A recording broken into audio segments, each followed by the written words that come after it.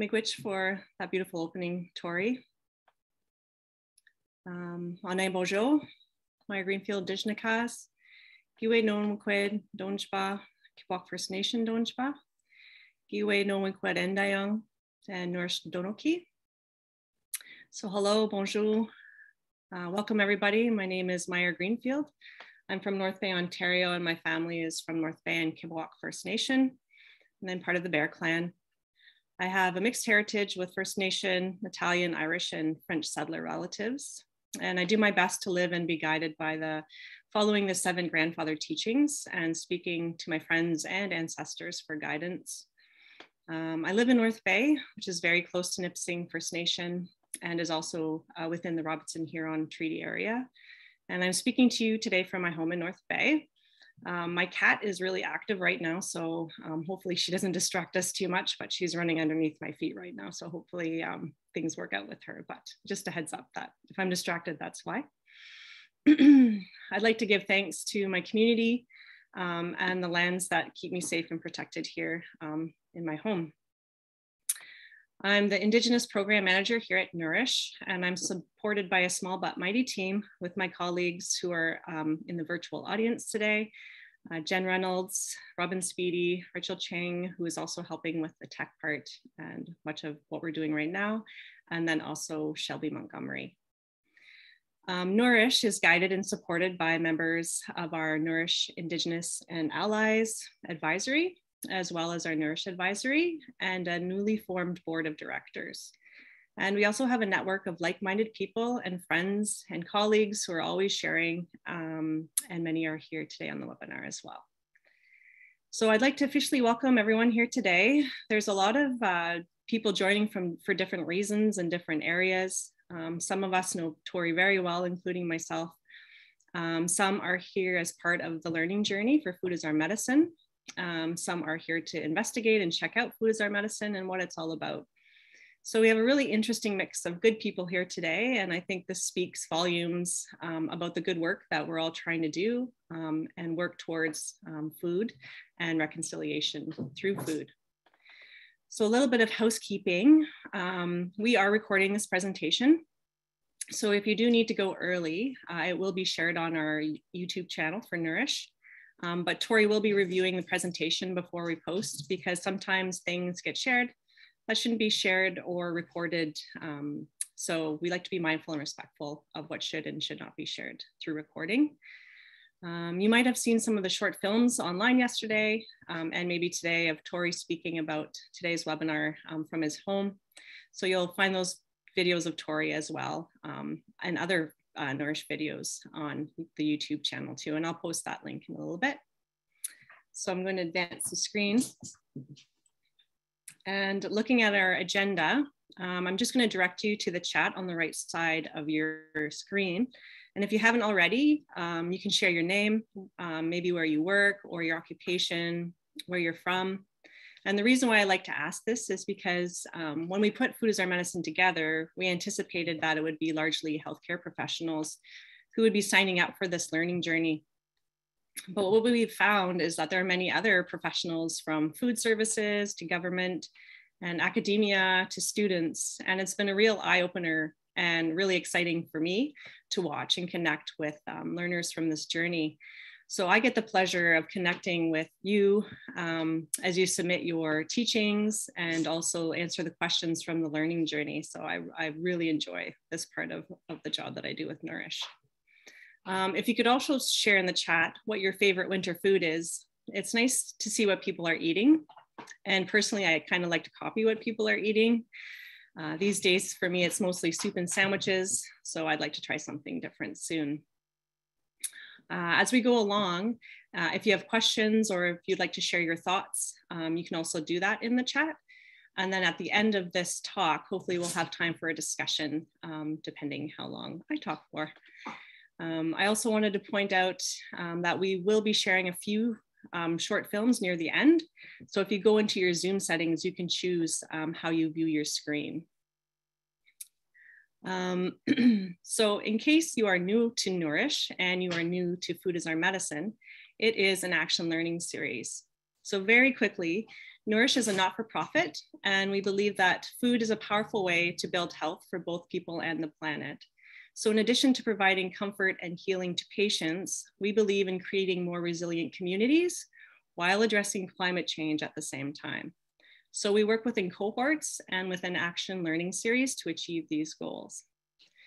Food is Our Medicine is a series that was designed alongside the Nourish, Indigenous and Allies Advisory to introduce healthcare professionals and leaders to new and different ways of understanding the complex relationships between Indigenous foodways, reconciliation, healing, and healthcare.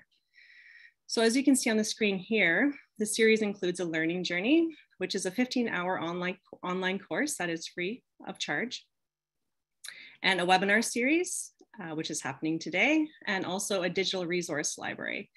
So all of this is hosted on our website, and it is to provide deep learning into Indigenous foodways, but also through a healthcare lens.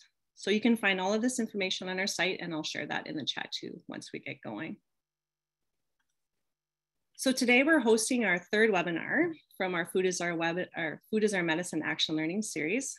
You can see in this beautiful artwork that Food is Our Medicine is based or presented to you through the 4 seasons. Each season has 4 teachings for you to complete at your own pace. So I'm excited to share that with a lot of long days with my colleague, Rachel. We released our 2.0 version last Friday, and this is available on our website. So this is a lot more user-friendly and hopefully more interaction with me as you go through. So we're really looking forward to seeing how this goes. A little bit more about our webinars. We had hosted our first webinar last June in the summer, and we heard from a friend of mine and most of us, George Cucci, who is also from Nipissing First Nation. And George spoke to the importance of cultural mindfulness, and he shared his understandings of how the residential school system, along with the 60 Scoop and Indian hospitals, have caused massive intergenerational trauma for thousands of families across Turtle Island. And he shared how it will take many generations to heal from this trauma. Last September in the fall, we heard from Kitty Lickers and Kelly Gordon from Six Nations, sharing about the importance of corn and the fall harvest and what this means to them and their families and their communities. So if you've missed these webinars, you can see them on our website as well. And again, I'll share that link in the chat after. So we have 2 more webinars that are scheduled to be offered after today. Looking forward into the spring on April 27th, we are going to host a Food is Healing webinar, hoping to offer some knowledge around the salmon. And then we will be hosting another webinar on June 21st in the summer, celebrating National Indigenous Peoples Day and Food as a Pathway.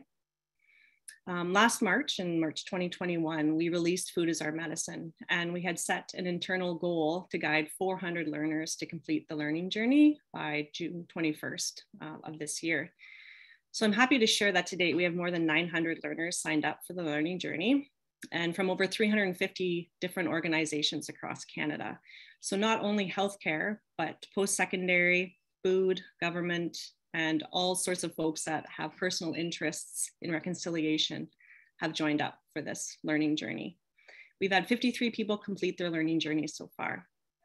So you can register for webinars and learning journey on our website. And when you finish, for the first 200 learners, you will receive a handmade pin by Brittany Gauthier. And for all of those who complete, you will receive a certificate of completion with beautiful artwork that was designed by Mariah Muwagasi and Rally and Brightweb. So I'm really excited to have Tory here today. A bit about how I know Tory. He actually taught me how to introduce myself in Anishinaabemowin. So it took me about 6 years to get the confidence to do this on my own. And I'd like to say Chimigwich to Tory for this beautiful gift. I was looking through Tory's presentation, and it made me very happy to see the work that Tory has done over the years, along with a lot of really important, cool people from Nbisiing. I had met Tory way back when I worked at Nipissing University about 10 years ago now, and it's hard to believe that it's been a decade already. Tory was attending the university, and he was steadily helping out with the programming that we ran through the Office of Indigenous Initiatives. And it was just always so nice to have Tory's presence for the events and just around in general. So building up to today, I've been able to speak with Tori on a few occasions before this webinar. And my daughter, Emmy, was absolutely starstruck when I told her that we were going to Tori's place to film some footage last weekend for today's webinar. And when I told her, I said, come on, Emmy, we're gonna go to Tori's place and we're gonna go be in the bush. And she said, you mean Mr. Fisher? I said, oh, you met Tori? And she was just staring because she was just so excited to be going to Mr. Fisher's house, and she had never met him. She had only heard of him. So though Tori might not agree with me, but because he's so humble, but this is how much Tori has changed the landscape for Anishinaabemowin language just in the past 7 years in our Catholic school system here in this area.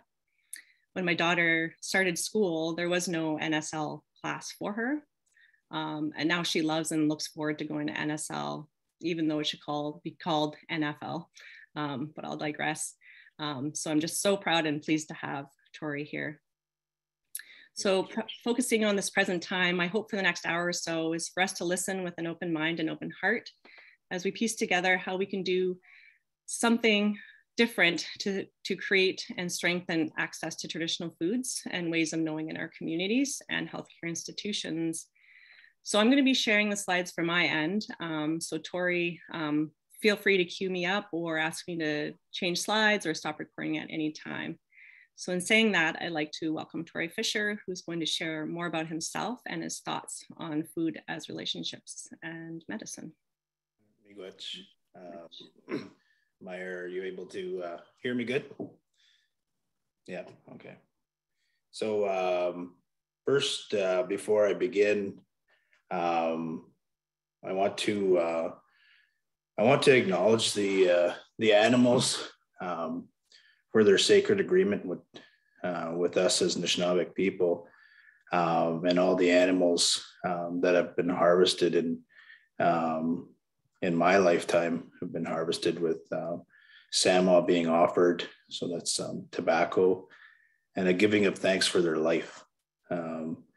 So that we can have life and feeding many of our communities. So I'm putting this disclaimer out there as I share personal pictures of my personal life experiences. There will be animals that will be shown that are not living. So I share this presentation with the utmost respect for the animal life. I share to teach and to help educate others. It's my intention to share my teachings from a good heart and a good mind. So I believe that there are many out there that will begin to discuss a way forward, ask questions, and be curious about understanding that food is our medicine. So with that, Winnabojo, Wasawik Dijnakaz, Ojik Todeb, Nbisiing King Diod, Sini Kwagi Widgama, Wedin Ake, Ne Ashing, Gete Chawigwami, Nesawin Mina, Zigwan Donsuck Diog. Gawi Noa Mashom Suck Minago Missuck Gibinjabog Nbisiing King Namigo Chwendam Nongam Gishkak Nongam Dash the kid Migwech Kajaminado Gami Junkanagago Migwech Wab Nung Nado Jao Nung Nado Ngabi Nung Nado Minwag Giwad Nung Nado Migwech Masho Miskizis Minago Mr. Bikizis Gawi Dokwishung Bemadzang Ma King Sema Gopkid Na King Wewa Najamusayad Matsawin Gete Mashum Sak Mina Gete Gopnasak Gawi Nwawi Dokwishung Jabmadzang Wewena Ajawana Mashung Vijaminado Ajawana Mashung Vijaminado Ajawana Mashung Vijaminado Ajawana Mashung Vijaminado. So my name is Tory Fisher, and I am from the I'm from the Fisher clan, from the land here called Nbisiing. My wife, his name is Tamara. She is from the Bird clan. We got married in our traditional teaching lodge before all of creation at our sacred grounds here at Jocko Point. Naoshing is what we call it. We have two beautiful daughters, Nessawin and Zigwin. So our grandparents and all of our past relatives, the old ones, they too come from this place called Nbisiing. So I wanted to share this quote with you. It's Gawin we ka nike sim and the young mina gabanadzang. Gawin we ka kunin misayang. Gawin we ka nike sim ejiawig. So that means never forget home or our ways. Never forget us. Never forget who you are. Gawin, so that comes from the book Gawin Gindaswin Dausi. I am not a number. I had an opportunity to help write that book in our language here with our fluent speakers here in our community, Dr. Mair Sawyer Bunn and Geraldine McLeod. So this quote here, this is one of the last messages that Irene Cucci's mother had told her as she was off to residential schools. So with that, it is with great hope that my children will continue to follow the Anishinaabe road, because I don't want them to forget who they are either.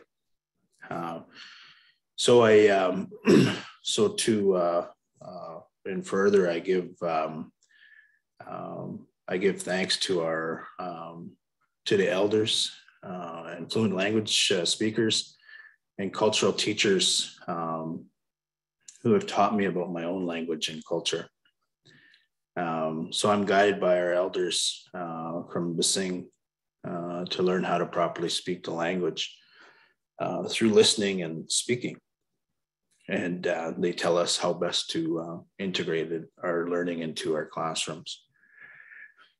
So this is a connection of self, of who I am as a Anishinaabe, and is meaningful to my purpose of giving back.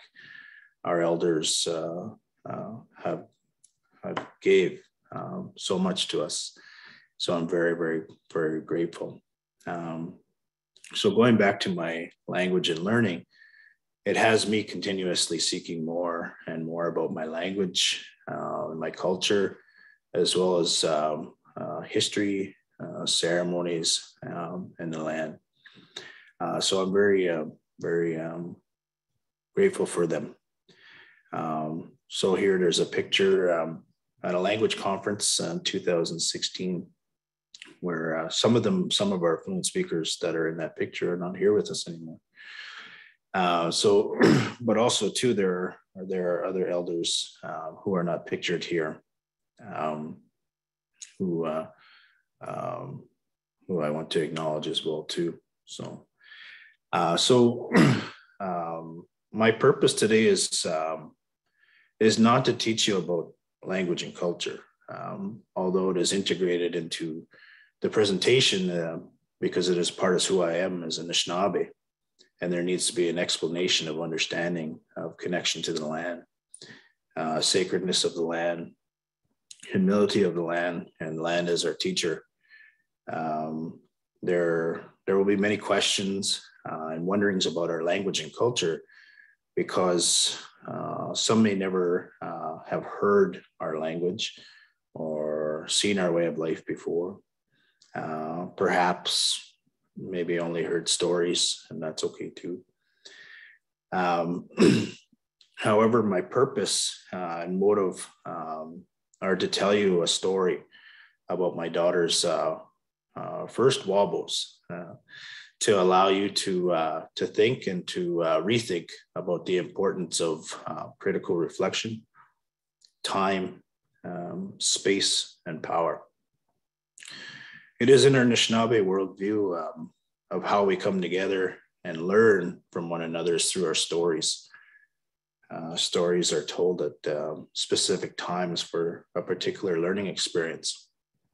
For example, I'm going to talk to you about the spirit of Wabos, and we are in a time of Bibun here. Bibun is our storytelling time of year. So today we're still following our original instruction of storytelling in Bibun. So a little bit of background is that what we know. So there are many health and educational disparities Indigenous peoples experience that are linked to social determinants of such as social, the political, and economic means. So Indigenous people are often left to deal with the intergenerational legacy of residential schools, colonization, and assimilating policies, which have directly contributed to the health and educational disparities experienced today. Additionally, Indigenous peoples have lower health outcomes and lower graduation rates, which could be all linked back to historical trauma and social injustices. Indigenous people within the healthcare system have reported they have experienced racism, oppression, and discrimination.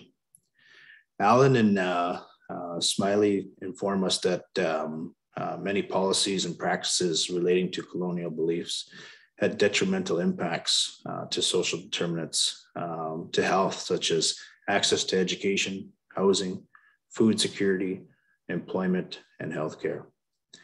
Simi and Brown describe how assimilating policies impacted Indigenous communities, and they say that colonialist policies, which led to the loss of traditional lands relegated to reserved communities, residential schooling, and the erosion of language and cultural traditions have contributed to a sense of loss of identity and community cohesion, resulting in poor social economic status, hopelessness, and despair within many Aboriginal communities. So share a recent study that I conducted with my master's thesis, which I successfully defended last May. So I adapted the critical race theory, dominant cultural model from a Anishinaabe researcher's perspective. So if you take a look at the diagram, in this case, I am the researcher, the knower, and I established the rules and or curriculum. So as an example is designing, facilitating, and implementing cultural safety workshops, but from an Anishinaabe perspective. So in addition, I had 19 participants in the study. So they are to be understood as the researched on the outside and in this new model. So therefore, the cultural safety workshops are used as a way to bring knowledge to the research and create change to the broader educational system. So mine was focused on education. So an example is looking at mandated curriculum.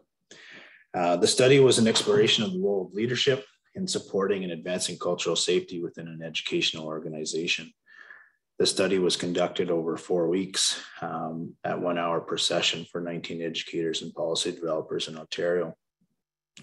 I discussed the cultural safety continuum, starting with cultural awareness, then cultural sensitivity, then competency, humility, and lastly, cultural safety. I wanted to share this work with you briefly because although it was for education, for the purpose of this presentation, I feel that the skills can be transferable to healthcare. So I'll switch gears in a minute. Back to my personal story. So some of the themes that we learned was what we learned from the study was that critical reflections was one of the major themes. So self-reflecting, such as reviewing and reflecting on our own personal background. But I understand that through the research is that there was some challenges to that critical reflection. So it's, for example, one participant said that it's hard to point out the differences when we don't know what the differences are. So it is hard to determine the differences. So the next was time. So participants, we had discovered that a dedication of time was needed for professional learning about Indigenous cultural safety. Time for self, and understand that change takes time, but requires personal actions. So for example, one participant had mentioned that I need to take the time to participate in these workshops uninterrupted. Had you, myself, the researcher, not pursued to do these workshops, it would have never been put in my path. Next is space. So it requires, when we think of space, it requires preliminary thinking about creating meaningful spaces prior to meeting with Indigenous organizations or people. So, for example, Mair had offered tobacco for myself to be here, and I'm very happy to accept that tobacco. So there's some thinking that needs to happen prior to. Also, engagement should be inclusive, such as building on relationships, and it's not a one-time event. Should be ongoing. One participant described the space as that how we hold meetings and protocols about meetings, such as space or smudging. It might not be the same everywhere. It might be different for different nations, Indigenous nations. Lastly was power. There needs to be a disruption of power through intentional learning, intentional hiring, and personal actions. So example is seeking out Indigenous organizations and or peoples, as opposed to Indigenous organizations or people going out to educators. Next was power dynamics by critical questions. So for example, who had the power then and now? Who has the power then and now? And then also too is who or what do we have access to? So I thought I would share that with you as to kind of set some kind of thinking around the ideas of critical reflections, time, space, and power. So now I'm going to be switching over to my personal story. So Nishnaabemowin, I was talking about the medicine wheel. So from a Anishinaabe perspective. So healing takes place from a holistic perspective. So we need to take our whole being into a perspective, such as the mental, physical, spiritual, and emotional. This differs in the Western perspective, where it is either mental or physical, which are treated differently. It is about finding balance to our whole being, mentally, physically, spiritually, and emotionally. We are told that if we are out of balance in any one of these aspects, then our whole being is not complete, and it is being neglected. So we think of balance within ourselves. If we are sometimes when we challenge ourselves mentally, we forget about our emotions we forget to feel things, to be happy where we are, or, someone gives us a compliment and, we try to turn it on where we have a hard time to accept those emotions or good feelings. Also, if we think of ourselves physically, we could think of ourselves as our exercise. So the medicine wheel represents many different teachings to life, ultimately to seek balance in our life. So first and foremost, the use of it in the language often conveys a much deeper understanding to these teachings. June Commanda, an elder, fluent speaker in my community, residential school survivor, and longtime counselor, she said to a class full of my students one time, "You can follow a cultural way of life or not, but if you truly know your language, then you'll know your culture, whether you follow a cultural way or not." So what I understood was what she was saying was meaning that the meaning it describes is how to live a good life. So for example, if we look at the word mshkike, so for medicine in the English, but in Anishinaabe thinking and ways of knowing is that word mshkike means strength from the earth. So we look at Kinamogawen is to learn or to teach. So it changes the conceptual understanding of the medicine wheel. Inherently, our elders have told us growing up that our knowledge is in the language. Mother Earth is our first teacher. Our language is in the land. I can't go anywhere else in the world to find my language. I just go down the road and I talk to the elders here. So the medicine wheel tells us and teaches us many things about life,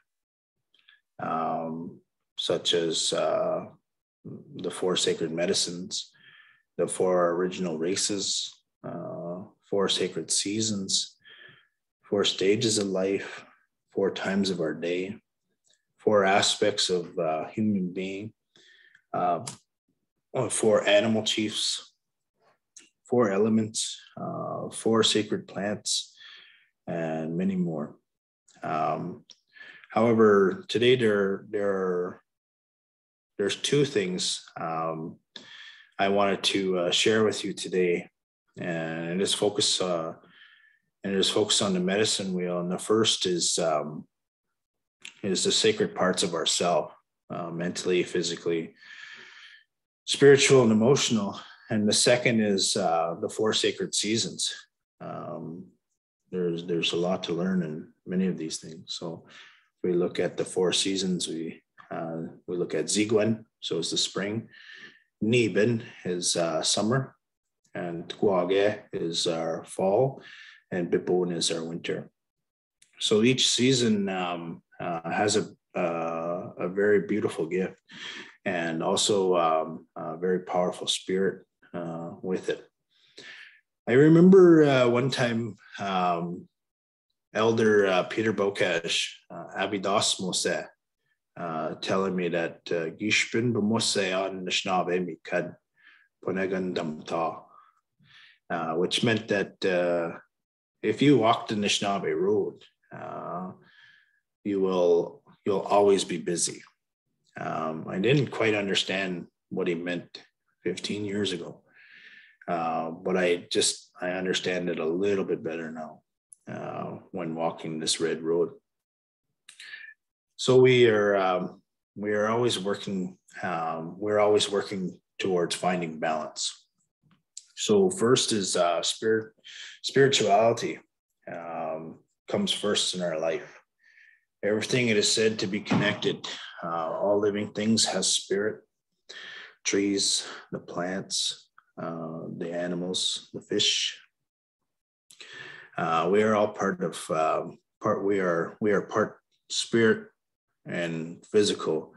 We have chosen this vessel in this physical realm, and we are here for a short time. We are always looking for our connection. For us, it's the land, Takamekwe, and Gajem and Ado, the Great Spirit. So when we walk in the bush, our spirit is among many other spirits. They come and they can hear us and they speak to us in their own way.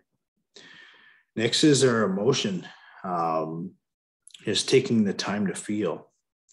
Taking the time to feel when we are happy or when we're sad.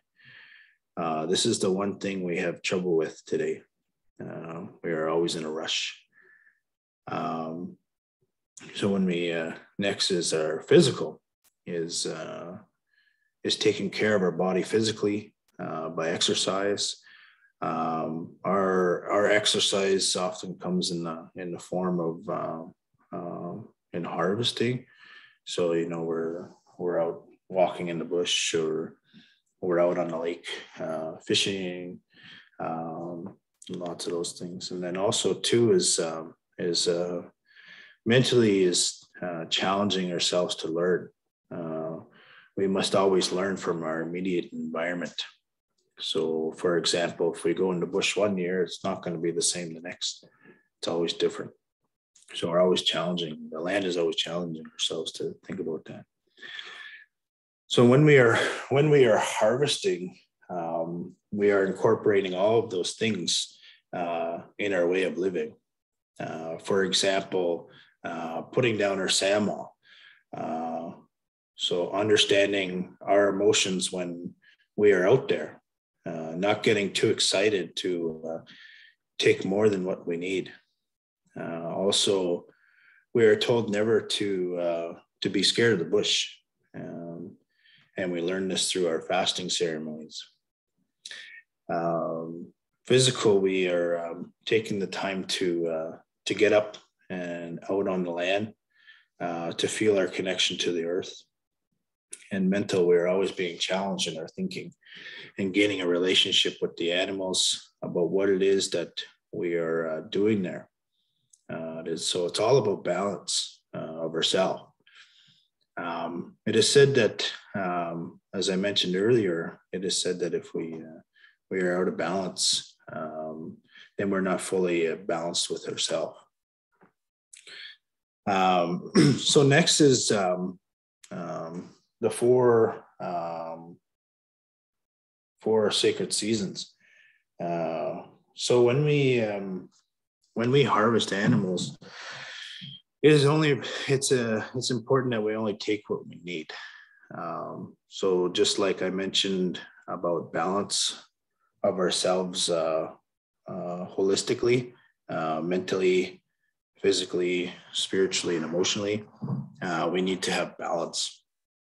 We need to balance among other nations, such as the birds, the fish, the trees, the four-legged plant life, and the water.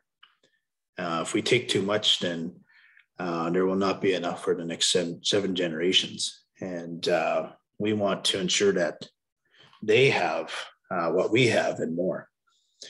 So our family does our best to live and eat from the land as much as possible.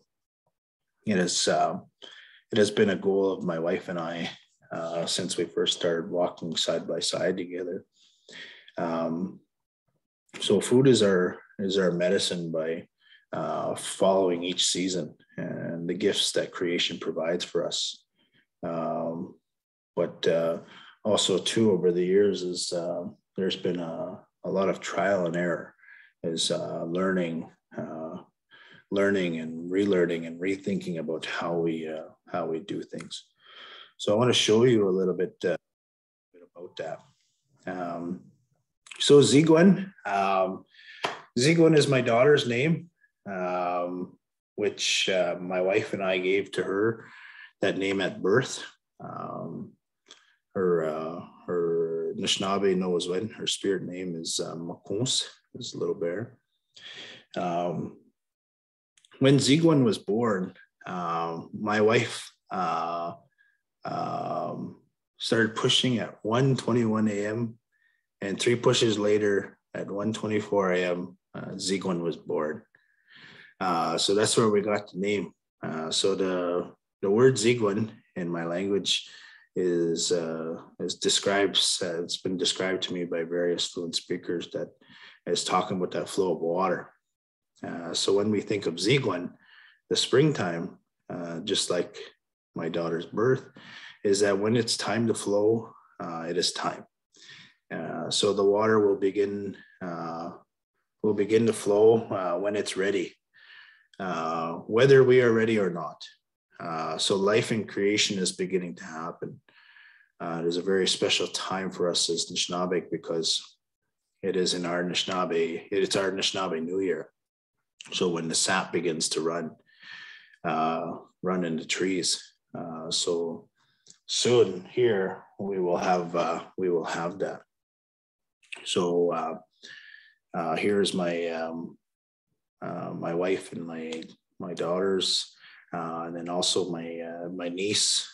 So a lot of things are happening out in the bush. So we go and collect sap to make. We either just drink the water or we make syrup. But also too is here we have smelts. So all the families go out and they collect some smelts that run up the stream.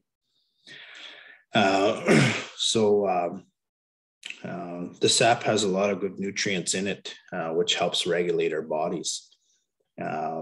A long time ago in the winter, food became scarce, and it would be hard on our bodies. But when we drank the sap, it helped our bodies balance out the blood in our bodies. Next is Nibin. So the word Nibin is associated with plenty. So there's plenty of food to go around. So we have the fish, the medicines. So Mair, if you want to go one more ahead. Yeah, let me go ahead. So the fish, the medicines, and gardens are growing. So here in our community, our Nipissing First Nation Health Department, they had created our own community garden. So it's for everybody. So they take care of the garden, and they let the community know when people can harvest certain things. So also too is here's my daughters and I, my wife, creating our own garden in our backyard. So we've been having that going for quite a few years. It just seems to get bigger and bigger every year. So it's always so nice when I love like watching my daughters, when the strawberries are ready, they go and just grab it, or the string beans, they just eat it. They don't even clean it off; they just eat it. So it's pretty amazing. So also here's we'll go to the next slide, Mair. Also next is here's our daughter setting a net in the lake. And here, so what for us is we're gathering fish for our elders, or giving it away to ensure that everybody has fish here in our community. So next is my daughter is like it's almost like living on the lake here in Nipissing. We're known for our walleye. It's like this is like a rite of passage, I guess you could say. Not necessarily, but this is my daughter holding her first walleye on her own. So I don't know if she was scared or happy, or both. Next is Tkwage. So it's in the fall time. We begin to harvest many different types of birds, such as or waterfowl, with the ducks and geese, partridge, also, as well as big game such as moose and deer. Very rarely we get bear, but yeah. So that's, you want to go to the next one there, Mair? So here's the pictures of my daughters harvesting. So right from the time they're born, they're learning how to do this. Go next again. So next is Bibon. So Bibon teaches us that everything in creation comes to a stop.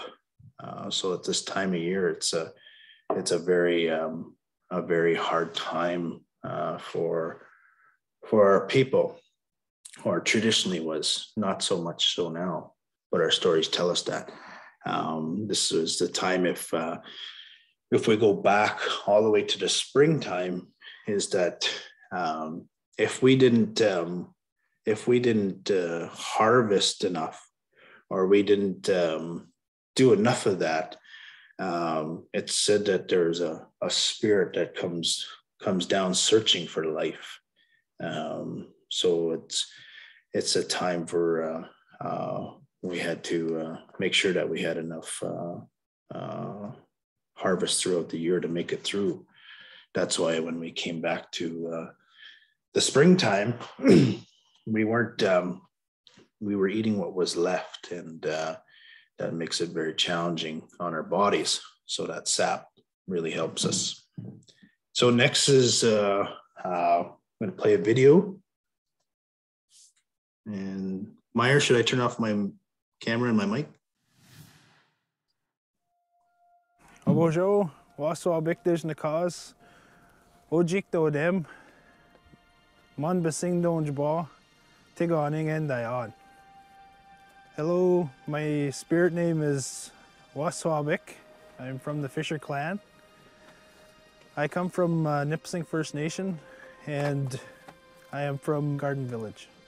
I'd like to welcome the healthcare workers to Nipissing First Nation. Here is we're at my home. Not only is my home is in a physical place, but also to this territory. I consider all of Nipissing my home. So we're going to take a walk today, and we're going to show you a little bit how to snare rabbits today. So when I think about all these animals that we harvest from the bush, is one of the things is that for people in the healthcare, is that when they're given these animals to eat, first is that their nutrition is very, very good. Everything that the animals eat in the bush is medicine. For example, if we look at our deer at this time of year, food is becoming scarce and all that. They'll be eating a lot of cedar right now is to boost their immune systems up. That medicine cedar is really, really good for them. So if we were to eat that, we'd be getting that same medicine inside of ourselves too. Just like the rabbits, they eat a lot of these birch tips. So a lot of the medicine that birch carries, it's like a blood medicine or anything like that. So when we consume that stuff too, is that we're getting the medicine that the animals are eating. For example, if our people are getting this type of food, it might build their own self-esteem too, because they may have stories in their own communities where, one time they went harvesting, or they went with a family member. So it's going to bring a lot of good medicine back to themselves about their own stories and reflecting on their own life, looking back on a time when they harvested this, or a family member. So it's a real connection back to their place, wherever their home is. For me, it's Nipissing.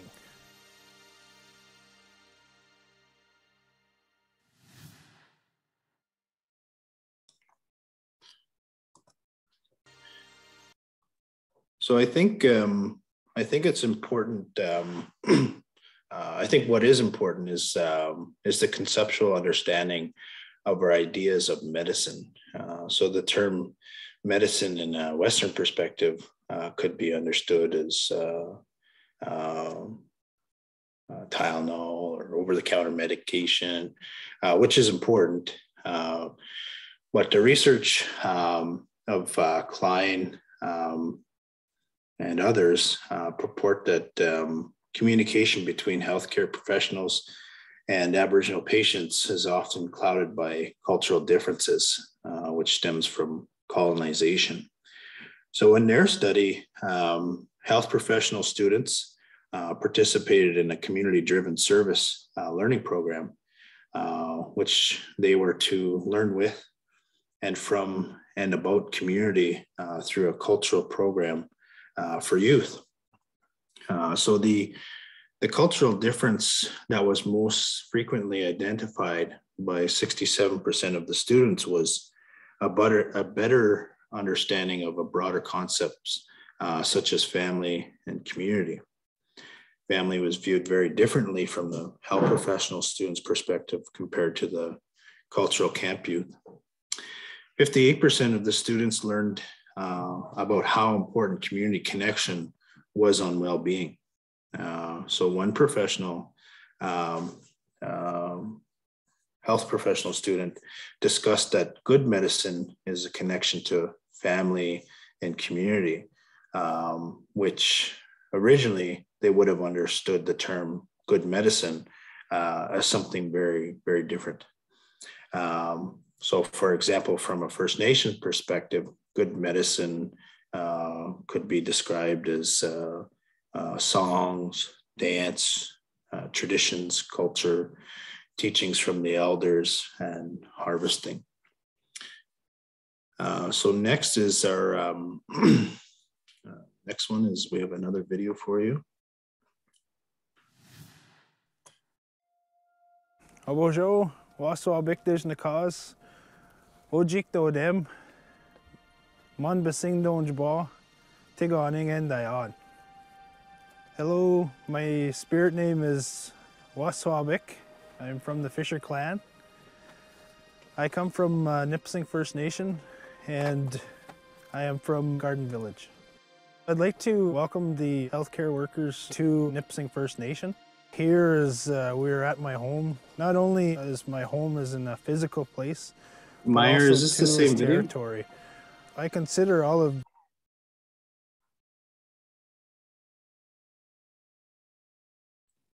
Sorry about that. I think I have the next one now. I didn't advance the slide. There we go. One of the biggest job I have is becoming a father. One of my roles as a father is becoming a protector, harvester, following the 7 grandfather teachings, and making sure that I pass these on. My wife and I, Sinique, her name is Mair in English. When we had first started walking this way together, side by side, in marriage or in companionship, we really wanted to ensure that our kids became strong in understanding who they are and their place in the world.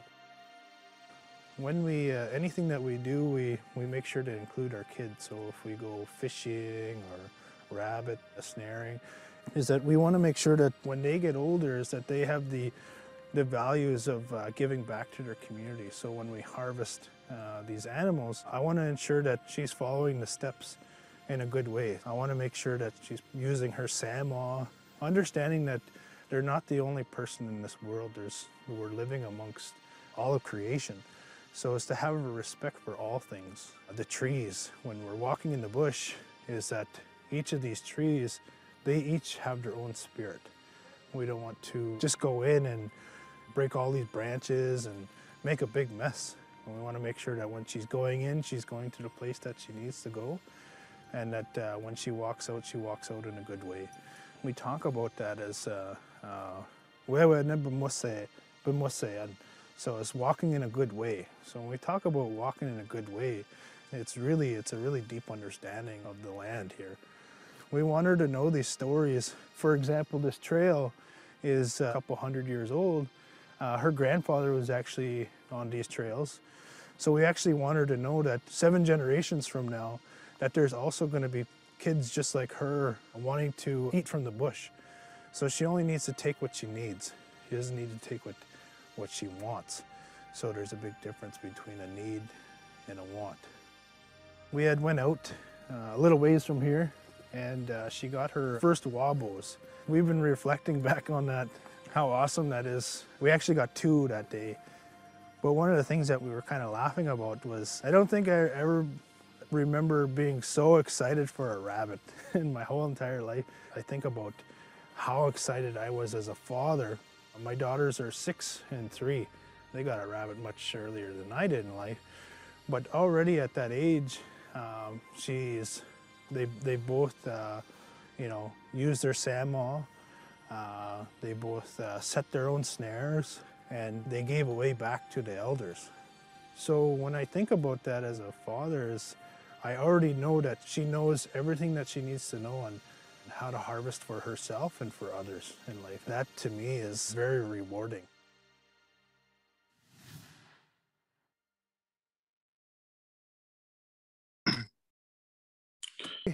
We're in a time we're actually unable to harvest rabbits, so we're just going to demonstrate today.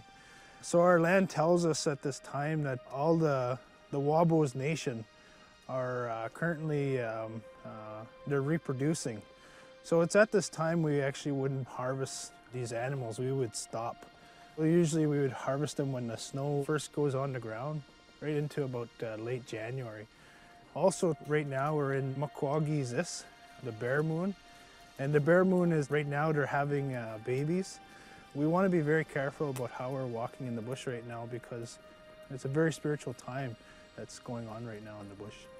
There's a few things that need to happen before we go out. The first thing is we always need our sandmaw.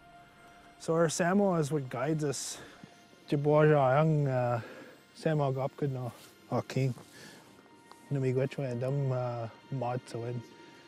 we walk in the bush, we give thanks for life. Miigwech kanagego is what we say. We would leave the snare overnight, and then we'd go back and we'd check it early in the morning. We have to go early in the morning because we're not the only ones that want to eat. We develop a very special relationship with the bush and all the other beings that are there as well too. Before we take this, we ask this tree to give up its life to help us find life. So we put our tobacco down for this. Then we clean it off like that. And then we go to Canadian Tire. Okay. All the Anishinaabe people, it's a very sacred place for us. Is we use our we go and buy some snare wire, and then we have also from Canadian Tire. I feel like an advertisement now, but we would use the little pliers and we would rig up our snare wire. So we would make it a nice long snare wire, and then what we would do is we would tie it up to this tree. So we would actually have we might have anywhere from maybe 5 to 30 of these. Depends how serious you are trying to get your food. And then we would tie that snare wire to the tree. So once we'd go in, we would actually have maybe a big bundle of these that we would actually try and just leave in the bush, or at least leave along the way. Because when we snare, one of the things that we always have to remember is the respect for the animal. So we want to make sure that when we go out, that animal is not suffering. We make the snare wire about the size of our hand. That's about the rabbit's head and neck, so they go in there. We make this stick nice and long so that if they get stuck in this, when they go running in the bush, the stick is actually going to get caught up in the bush so that they don't go very far. They're not going to suffer. As soon as they pull on this, it's not going to be long. So what I would do is I'd walk a little bit on the side. You want this stick nice and long, so you can just kind of go in like this. 2 sticks like this. I want him to jump up through that and underneath, so stick his head out. Once we harvest the rabbit, we put down our Samo Gopkidnaw. I put down my Samo and I say, Miigwech Wabos Modsawin.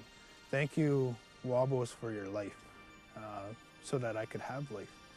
In our community, what we've been taught is that once we get the rabbit, is we'd find an elder in our community and we'd go give it to them.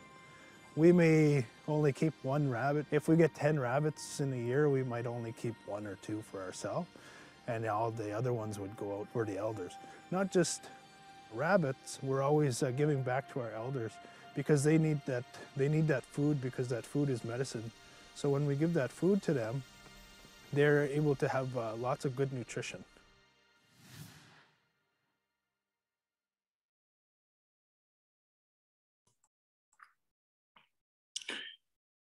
So as we explained, is that going out into the bush, we usually go out before dark, and we try to go early in the morning, the next morning.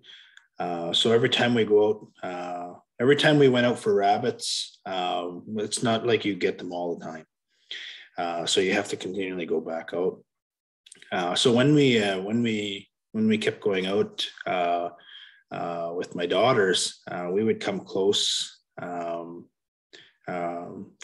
to catching them, or they would run by. The rabbits are really smart, eh?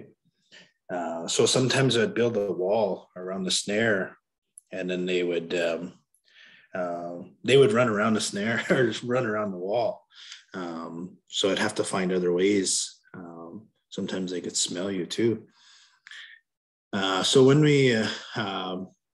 so with my daughters this year was, they didn't really understand what was happening. They were just seeing tracks, you know. All they knew was, you know, just what I said. Oh, the rabbits knocked over the snare, or they ran around the snare, or they ran around someplace else. They didn't run here today.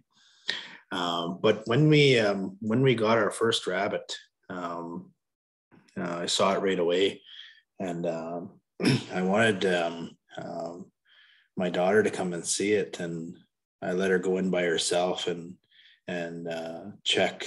And she said, first thing she said, "There's nothing there," and I like, keep looking, because it's white, eh? And so I remember my daughter.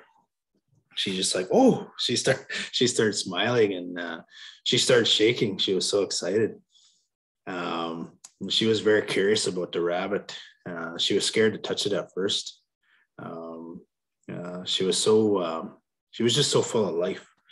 I know as parents, we were really excited, and we couldn't stop smiling. And it was like a life stage moment that we'll never forget.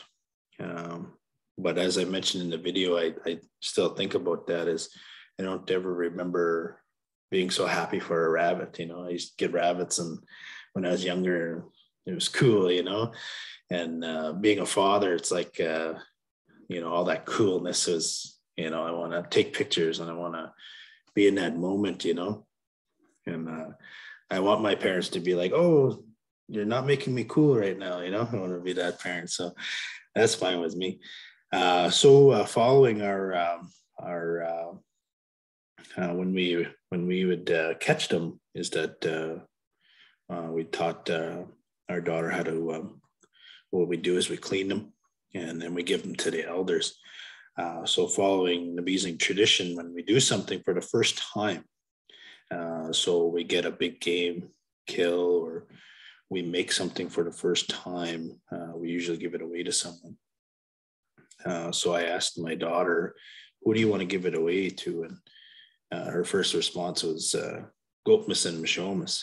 And so I'm very proud that because I was told when I was younger, is that when we're able to do these things, is that we should be giving them to people who are maybe sick or our elderly, make sure that they get them, because then if we are sick, or if when we get old, then the next generation will do the same thing for us. So we that's how we follow. That's how we keep our culture strong. So yeah. So I miigwech for listening today, and I don't get the I'm very honored to be here, but I don't get the honor of seeing you. But I hope that wherever it is that you are, I wish you all the best, and miigwech for taking the time to listen to me. It is a true honor. So I say miigwech. Miigwech, Tory. That was amazing. It's a really nice share. Thank you for doing that. I do see a couple of questions here, and then also a thank you. So I think we'll start off with the first question, if that's okay. It says, hi, Tory. I'm curious to know what inspired you to want to become a teacher. It is a common practice. Is it a common practice in your family, or did something compel you to follow this path? I wasn't quite ready for a question like that, but this is a hard one for me, actually, because I say it respectfully, because I really respect my position now where I am, and I'm very honored to be in the position that I am. But I didn't want to become a teacher. So I say that respectfully, but I love being a teacher now. But it's really what I am made of my community, and my community has guided me. I listened to our elders. I originally just started learning the language, and then after that I went to school, and I just kept going with the flow, kind of thing. So. Thanks, Tory. Thanks for your question. Here's a comment from the chat from Marley Fisher. Anashuk, I believe that's Lenape, but I'm not for sure. Yep. Yeah. Okay. Yeah, it is. Yeah. For explaining the cultural lens on food as medicine. I know our idea of what that means is different than the Western idea of what that means, and I find mainstream dietitians are very against that concept because they don't want people to replace their medication with food, understandably. But for Indigenous people, medicine is not just medication, it is all things good for us. Mm-hmm.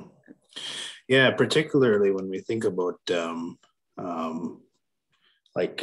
let's say, for example, if we're getting this food, a lot of, let's say, for example, I know where I am, North Bay, we have a lot of people from the far north. I know Sudbury gets people from the far north, but when they're getting this type of food, it brings a strong connection back to their place too. Might have a story about how they catch fish, or how they have something. So it's actually it goes much further than just the diet itself, but also too is our well-being. Yeah, for sure. I'm not sure if you're seeing the chat, but Monique Sawyer says the outdoor ed class is watching. So I just wanted to that you saw that. Bonjour. This one is a little bit hard. So if you don't feel comfortable answering right now, that's fine. I can follow up as well, because I'm not sure how I would answer this either, but I'm just going to throw it out there.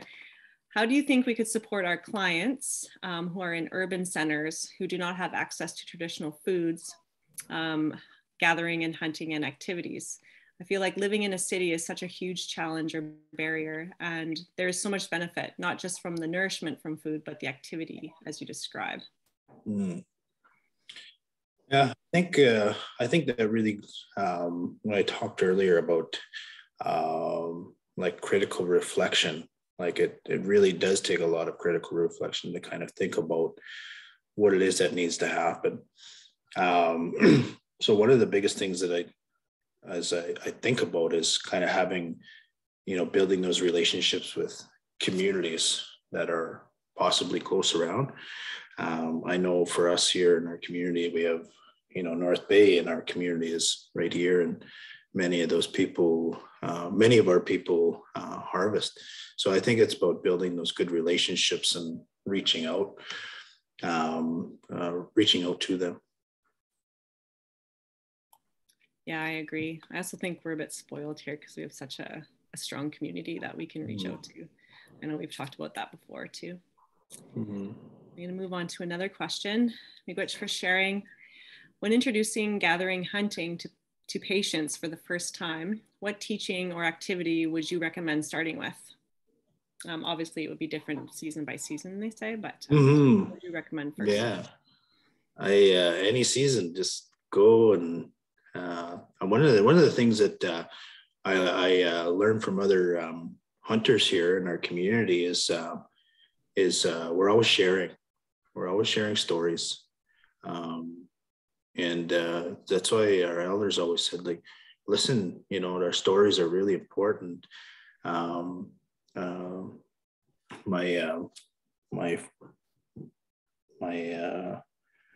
In the fall time, my brother and I went out moose hunting, and I went out, and that was his first moose, and it was a really exciting time.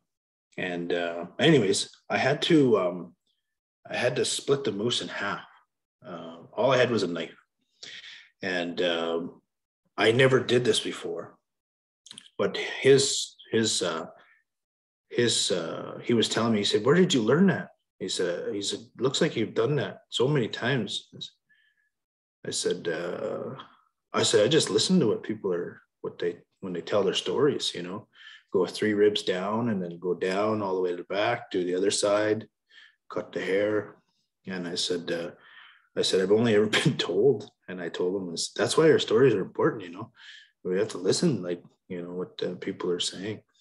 So I think is almost kind of going back to those relationships, but, as within each season, there's certain people who are doing certain things, is go talk to them and ask them and listen to what they have to say.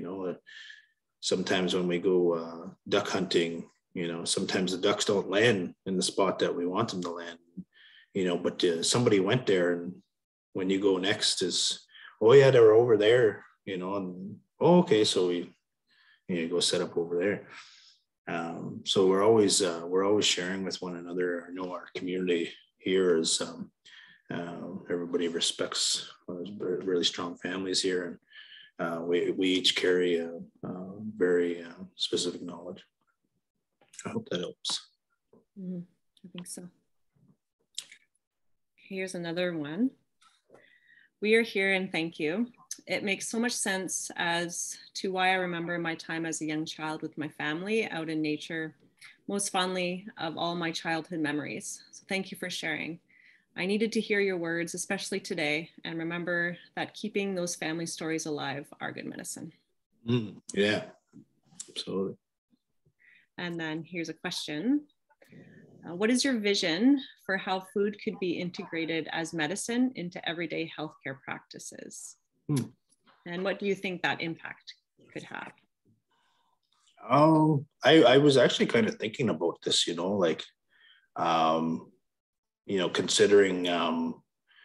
considering the amount of resources, and when I'm not calling the animals a resource, but when we look at food, is that when we think about how much can we really provide, but I think about as for possibly for some of our patients, it'd be nice for hospitals to reach out to communities and hire Indigenous people, if they get an opportunity to, for us, as hire our community members to go harvest in a certain time of year to bring certain things. And I know before, even thinking about feast, wild feast is having nights where we can feast together, you know, obviously before pandemic, you know, and into the future is that hopefully that we can gather again, and creating those, that's another way to build those relationships too, is, you know, having those feast nights. And, you know, food really brings us together, and, you know, inviting people to come in and bring that, you know, wild food, and everybody could share together. Mm-hmm. So one would be is hiring community to, hiring community to harvest in a certain time of year. And I know some places are doing that too. And two is bringing people together and into a feast. Mm-hmm. Potluck style. Here's another comment. I'm not going to pronounce this properly, I know, but I'm going to try. Sukape Tori, when I did my Iniskim transfer, which is bison ceremony, and we were preparing the meat for the community, our elder encouraged us all to listen to the Ini, to let the contours guide us, to do that with respect, to connect to the spirit that stepped forward for us. Mm. You guys for sharing that. Mm-hmm. So if there's any more questions, please feel free to send them along in the chat, but I think we've answered all the questions so far. And so with that, I think we'll end the webinar 5 minutes early. And I want to say Chimigwich, Tori, for sharing again, and for everybody for joining us here today. Chimigwich, everyone. Oh, I think someone's raised their hand. Oh no, I can't see. I can't see what's happening. Okay, so miigwech everybody, and all of this will be posted online too. So we'll see you next time. Miigwech. Pamapi.